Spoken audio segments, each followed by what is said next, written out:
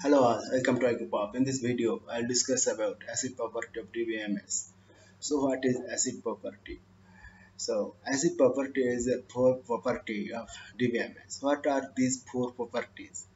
A for atomicity, C for consistency, I for isolation, and D for durability. So A for atomicity. What is atomicity? Atomicity guarantees that every transaction is either fully committed or fully aborted or rolled back.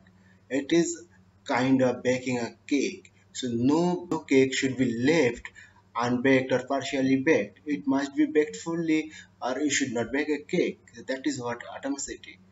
Next is C for consistency. So we're expecting before doing any change on our database is in a consistent state, right? Now, after doing any transaction or any small change in the database, your database should reach some other consistent state. It should not lose the consistency. That is what guarantee of consistency.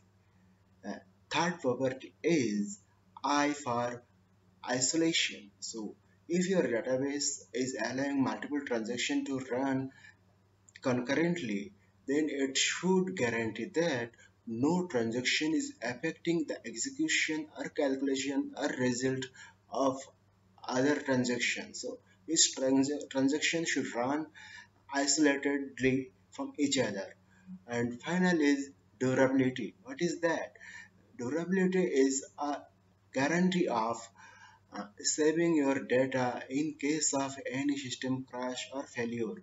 So that means if your system is going to crash or there is a power down or anything during a transaction, so whatever are mid in between a transaction, then it should not lose the data, how much that transaction was changed in the database. It should remember that, it should not lose the data, and after that, when the system will be in enough state, it will complete that. So these are the four properties together called as acid property. Thank you for watching my channel. Please subscribe my channel to get more videos like this.